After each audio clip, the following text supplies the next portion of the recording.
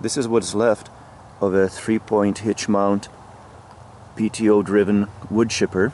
The pegs at the bottom of the legs here are for the 3-point hitch mount, and this shaft right here is where the drive shaft attached to the tractor PTO, and the angles are part of a hopper that had to be deep enough so if someone slipped they couldn't accidentally fall into the machine, because these flywheels here, 2 steel discs, each weighing about 200 pounds, they're there to give it enough inertia that in case a large piece of wood goes in, that it doesn't slow down much.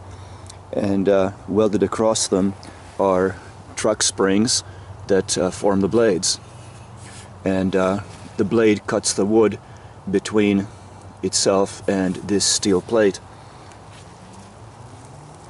This could be made out of a truck rim, possibly with weights welded onto it, and pieces of truck spring could be welded across the rim where the tire would go to form the blades. And I had it belt driven because I did not want to transmit too much shock to the tractor gearbox.